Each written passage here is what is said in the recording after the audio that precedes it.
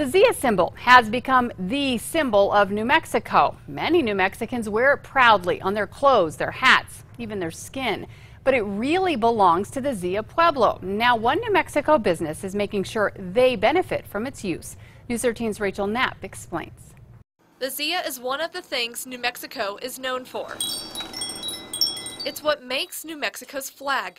It comes from the Zia Pueblo and represents the tribe's philosophy and spiritualism with the universe. Those two right there. Nowadays, the Zia is everywhere. On socks, postcards, baseballs, patches, mugs, teddy bears, and even drinks. There's no escaping the Zia in New Mexico, but there's been a long fight over its use. We didn't want to use it without permission. We wanted to make sure that we honor their tribe. Oregon Mountain Outfitters, a Las Cruces-based company, says the Zia people hardly get the credit or economic return they deserve from the Zia. They asked the tribe if they could use a sign on clothes and in return, give something back. The 10% of the gross sales is going to go to their youth foundation. That foundation helps kids on the Pueblo, but that's just part of the agreement.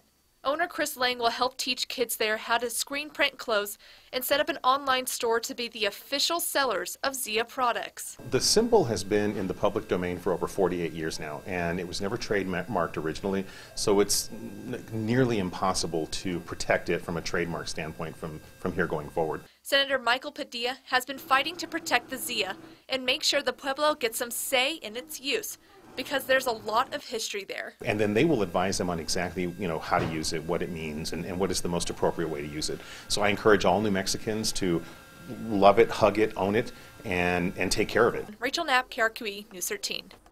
Now, Oregon Mountain Outfitters says its partnership with the Zia Pueblo will last about 10 years. A shipment of their Zia clothes will be taken to Spurline Supply Company here in Albuquerque next week.